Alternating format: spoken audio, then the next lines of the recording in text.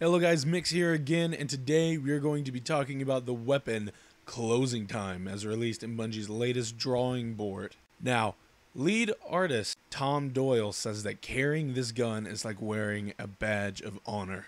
Bungie goes on to say, there are weapons that speak to you. To look at them is to hear their stories echo through time.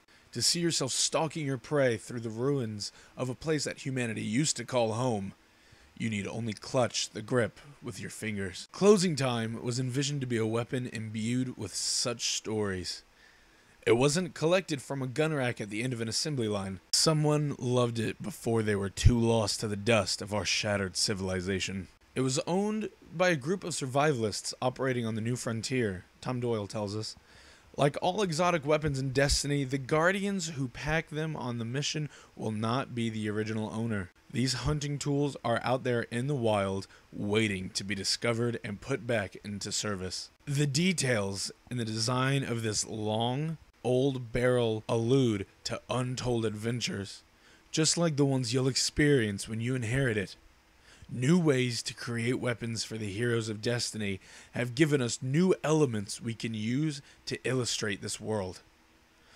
According to Doyle, the fabrication of this weapon used everything in the upgraded palette. Dave Stemmel really wanted to push our new shader system with this weapon. We have as many different materials as possible on this asset. Gunmetal, plasteel, wood, plastic, and ghillie netting. It showcases the rendering strength and diversity of our new engine. These are the nuances that will haunt your imagination between missions. What will be most important are those moments when the weapon is butted up against your shoulder, when the Cabal are in the crosshairs of Closing Time, and you're about to put the lights out. The only story you'll care about will be your own. I cannot wait to use Closing Time for myself in Destiny later on in 2014. Thank you so much for watching. Like the video if you liked it. Please subscribe. I'm planning on coming out with more Destiny content very soon.